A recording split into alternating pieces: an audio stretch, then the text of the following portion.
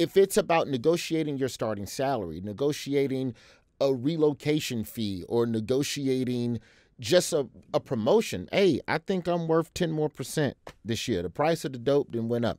What are ways that people can go about that tactfully?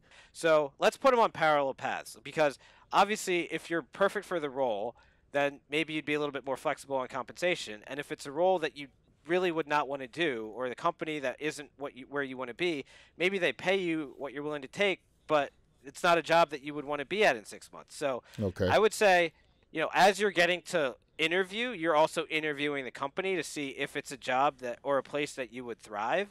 And at the same time, as that process matures, if you've gone a couple rounds, you could say, I'd like to have a conversation about sort of like the value that I bring, or what this role is, and compensation, quite frankly, because you don't want to tiptoe around it too much when you get serious about it, when you know that you'd be a good person for the job. And I think they'd respect you. And in New York, right, it also depends on the state. In New York, they're not allowed to ask you what you make, right? They're not allowed to, in California, they're not allowed to ask you what you're currently making. They're also not allowed to hide the ball on the salary. So they have to state what the range of the compensation is for the opening under Nice. labor law.